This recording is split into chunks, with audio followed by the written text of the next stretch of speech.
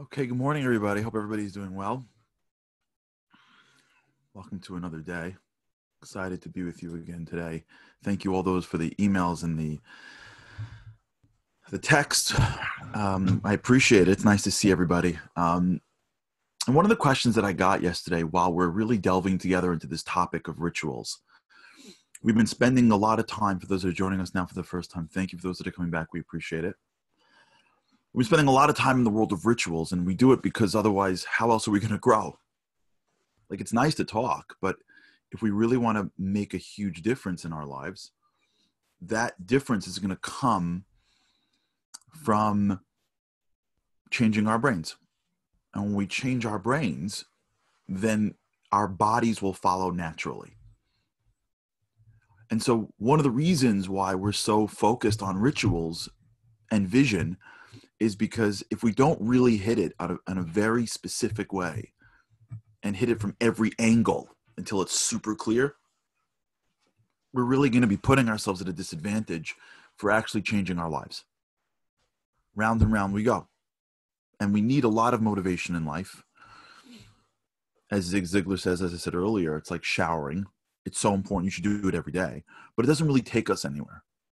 The emotion of motivation doesn't really take us to the goal line. What takes us there is the reformatting of our minds. We look at the world with new lenses. And when you change your rituals, you start changing your mind. And when you change your mind, it impacts everything else. We're going to start moving next week into the world of schema, into the world of perspective, which will change our feelings. But before we do that, I want to pause for a second, because some of the questions that I've been getting are really great. And for those that are sending them, thank you. And I guess there's a theme to many of them, which is the process feels unidimensional. It feels like you can only work on one thing at a time. It feels like you have to slow down your whole life and like operate on a snail's pace. Which one do you choose? You have an ideal day. Well, what part of the day is it a Monday? Is it a Sunday? Is it a Shabbat? Is it a Saturday? Like what is the day? Is it a family day? Like we're multi-dimensional. And how do we move forward on the different dimensions of our lives? So I want to tell you a story. I don't think I said it here before. Years ago, I remember being on an airplane without a mask. And it was one of those mornings where you ever take a flight, like a 6 a.m. flight from like LaGuardia down to, I was going to Miami. Small little plane. You know those planes where like, it's 2 and 2, the seats. So I got on the plane and there's like half the plane is full. And you get that sense, that sense that you get where like you're on an airplane and you like so look around and you see that like the plane's only half full and like there's the line coming into the plane is like thinning out, and like you sort of like get this sense of like, oh my gosh, I may not have anyone sitting next to me. Like the greatest gift God could give us is like nobody sitting next to me on an airplane. It's like we feel like someone just gave us like $1 million. Like I can fly down somewhere and have nobody next to me. Like this is the greatest gift in the world. It's that feeling you get, that excitement. And you start looking around to see like who's coming. You start like calculating, oh, there's 12 open seats, there's 3 people, like there's no chance. So that was happening to me. And I was like so excited. And they're about to close the plane doors, and like one more passenger gets on. And he's like right out of central casting, like an older man. He must have been, I don't know, maybe mid-70s, big white head of hair. I think he was wearing a velour jumpsuit top to bottom, when you're in all in velour. Like there's no middle in velour, right? Either you're like killing it or you just broke out of a home. Like there's no middle ground to velour. And he comes on and like he's a little like still inappropriate. That guy? He's like making comments to the stewardess and they're all like rolling their eyes. And he ends up sitting next to me, of course. And we start talking and he's totally like, like there's like a certain like etiquette that you're supposed to have on the plane. Like, you don't know the person. Like, it's 2 questions that you usually get, 2 rounds. How are you? What's going on? Weather. If there's any delays, but you don't get personal with the stranger next to you on a plane. But he doesn't know any rules. So he's asking me this about my family, where am I going? And finally I turned to him and I said, so where are you going? So he says, I'm going down to a conference. I said, a conference for what? He says, a conference for coaches. I'm like, you're a coach? He goes, yeah. I'm like, what do you coach? Like elementary school basketball? He's like, no, I coach Division I basketball. I'm like, you coach NCAA Division I? He said, yeah. I'm like, what school? So he said, it's like a school that never makes a tournament, but I don't care. It's Division I basketball. So we're talking back and forth for a long time. This is a much longer story, not for now. And I say to him, he says to me, I got a kid that just came in my system that I think can go all the way. I said, really? How do you know? So he goes, because he mastered the hardest move in basketball. I said, what's the hardest move in basketball? He goes, oh, that's easy. I'm like, I know, the fadeaway jump shot. He goes, no. I'm like, what's the hardest move in basketball? He goes, the hardest move in basketball is the crossover. For those who don't play basketball, when you're playing the game, part of the game is getting away from the guy in front of you. And there's a move where you go one direction and then you cross over to another direction. And if you do it right, the guy in front of you thinks you're going left when you're really going right. I said, how is it the hardest move? Why is it that we have a hard time with the multiple aspects of our lives? So it comes down to that conversation with this man. This guy on this plane talking basketball is the insight that we need to understanding why, when we live in a world of so many things, it's hard to put it together. Now, if you remember, we spoke about this idea of our minds. And one of the aspects of our minds is that it's neuroplastic. But there's another aspect of our minds, and that our minds are very much limited in what they can take in. Our brains can't take in too much information, because if the brain took in too much, we would literally melt. Not literally, we'd figuratively melt. If we would be walking around and everything that's going on in the world, all the stimuli in the world would hit our brain at the exact same time, if the sounds of every car, if you'd walk into the supermarket and you'd hear every cereal box and every squeaky wheel and every person on the phone, if all of it would come into your mind at one point, the flood of stimuli would shut us down. So what our brain does is our brain actually only focuses on very few things. And we'll talk about that next week. It's called a schema. But to set it up now, our brain can only take in a very small window of stimuli, because if it took in too much, we'd be doing nothing else but it would be a flood. It's like you have a little cup and someone doesn't pour. They open up like a dam. It just floods all the way in. And so what our brain does all the time is gets rid of stimuli. And it only gives you a small little window of things to focus on. We have about 120 to 150 bits of information per second. We can't take in more than that. And all we really have is the ability to focus this little window of attention. That's all we got. We'll explain why, but that's all we got is a window. And if we focus that window on anything, that's what we get every single second. So if you're sitting here right now listening and all you're focused on is this show and me, then you're getting all of this. And if you're focusing on this and doing emails, you're getting half of this and half of emails. You don't get more than the box.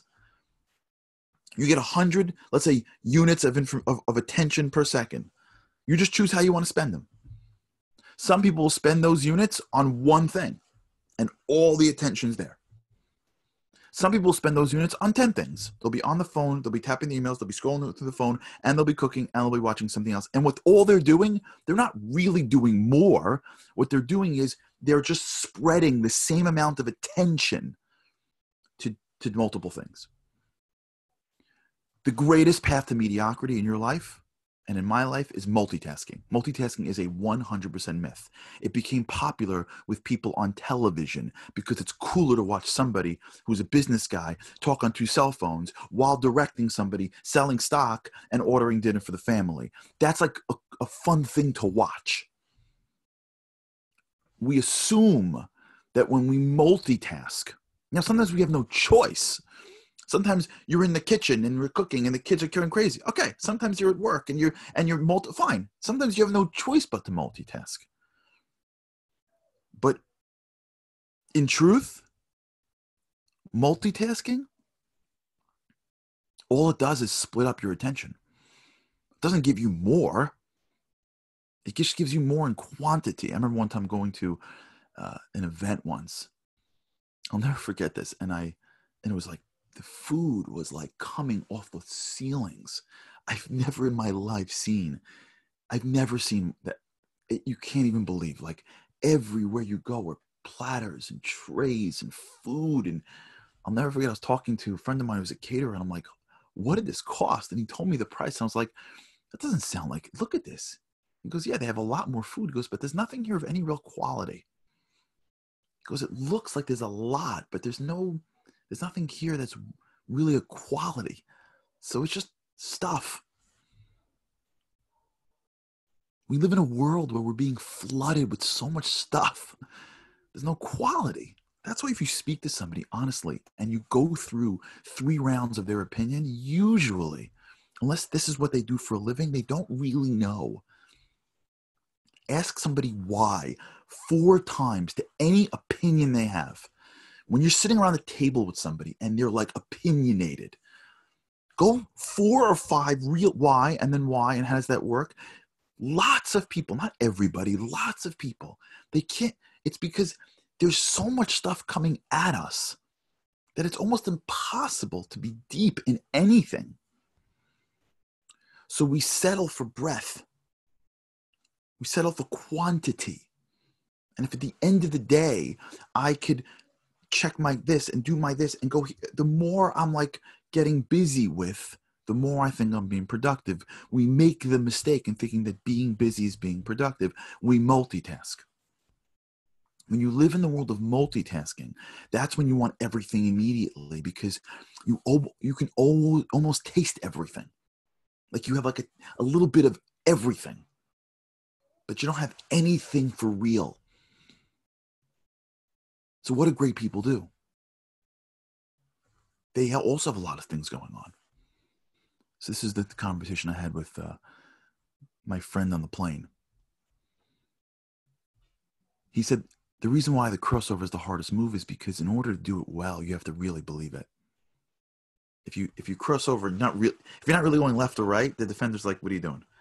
The way you really fake out a defender is every aspect of your body needs to be going left. Everything. Your brains, your mind, everything. And then you need to believe and know in your heart that even though you're going left on a dime, you can go totally right. I learned this from my grandfather. We'll talk about him also, my Holocaust surviving grandfather. He taught me this. How to be in the middle of a Holocaust story that is the scariest, craziest thing you ever heard, and then in a second, be on the floor playing Lego with your great-grandson. In a split second. I learned this from Israel. Being in the Remembrance Day, Yom HaZikaron, in tears. And then in a split second, you're in Yom HaAtzmaut, Independence Day, and you're partying. This is one of the greatest, most difficult skills that we have in our lives. It's called the crossover. We'll hit this more than once. This is one of those great skills that if we practice, we become so much greater. The skill is to say, wherever I am, that's where I am. In the business world, they call it switch tasking, not multitasking. Multitasking is you flood your mind with multiple things at once. You're on the phone and you're writing an email. The phone call you're missing because you're not really hearing what the person's saying, and you're writing an email. You ever see 2 people sitting in a restaurant together? This is like become cliche. Friends, family, like this the whole time. So it's not like the worst thing in the world. They're not like yelling at each other. It's because, but what they don't get is that when they need stimuli, which is why they look down. If they would just look at the person talking to them and they would suck in everything that they're saying, their facial expressions, what they mean, the depth of the relationship that they would get created would be so much more enjoyable than the breadth of I'm talking, I'm eating, I'm scrolling. Yeah, what were you saying? And then the whole thing goes. But like everything in life, depth is subtle and enjoyable at a deep level, and breath is quick. Right? The microwave tastes better, is quicker, and it tastes better for 10 seconds. It's harder to cook something for a while. It's harder to have a relationship that's deep because the joy is subtle and it takes time. But that's really where the greatness comes in from. Do you want to know how we can do multiple things a day? Is when you do everything, when you're all into everything that you're doing when you do it. We can do multiple things a day. We can do lots of things a day, but we can't do them all at the same time. The way you have multiple rituals during your day to hit multiple parts of your life is when you train yourself to be all in wherever you are. That means if you have 15 minutes to be with your family in between conference calls and you sit there with your kid on the floor, all you have in your life for those 15 minutes is that child. That's it. You're playing figurines and living in La La Land with that kid. And if that means that all you have is 20 minutes to pray or 30 minutes to prepare for something, or if you're writing emails, or if you're on Instagram, then you have this amount of time a day and all you are is an Instagram. And you're just living in the sea of Instagram. But you know that a dime, whenever the time is up in your mind, and the phone call comes in or the next thing has to happen, you're all here. Much of what we miss in life is a couple of feet beneath the surface. Much of the depth that relationships are lacking, it's not that people don't live next to each other. How do you have people living in the same house for 20 years and they don't get along? How's that even possible? It's because there could be issues. Let's leave issues out. There are issues. Personality issues. I got it. There's dynamics. Not every family can be explained in one way. But there's a segment of relationships that never developed because whenever people were in relationship mode, they were meeting, breakfast, lunch, dinner, vacation, they were never fully there. They never fully understood the other person. They weren't fully invested. And I don't mean that if someone doesn't have a good relationship, this is the reason for it. I'm arguing in the inverse, not the reverse. So when we think about our daily rituals every day, we can have multiple things to do every day. We're supposed to. And as you plan your daily rituals every day, and as you draw from your ideal day, my guess is if you have an ideal day, you'll be doing mostly multiple things. Maybe you'll do one thing for most of your day, but you'll have multiple things in your day. Understand that the only way you can be successful at that is if when you're doing your ritual, every fiber of that limited scope called your brain, your schema, that limited amount of attention that you have, every single iota of that attention, all of it is in that ritual. And if you can't do it for 20 minutes because you can't hold that long, do it for 5 minutes. But quality is always greater than quantity. And when we start to see what life looks like in quality, even if it's a brief amount of quality, once you taste food that's quality, when you taste quantity-based food, you're like, I can't eat this. When you taste someone who actually, when you taste like home cooking, so to speak, and then you compare it to like fast food or things in boxes that sat on shelves in grocery stores for like months, you're like, this doesn't even taste like the same thing at all. But we have to train ourselves to switch task more, to cross over better, to live wherever we are. And when we can start to understand this concept, you can start to see how you can have multiple rituals throughout your day, and you can learn how to cross over and The crossing over allows you to be all in, and in a dime all in, and in a dime all in. And each time, wherever you are, you're gaining so much more depth than you would have gotten doing everything at the same time. That's the feeling of being productive versus being busy. We'll talk about this. Those who still want the workbook, if you haven't reached out, please do. Charlie or Charlie Rari, happy to send it to you. And looking forward to continuing this. This is exciting stuff, and I hope we get to do it together. Thanks so much for being here today, and with God's help, I can't wait to speak to you tomorrow. Have a great day.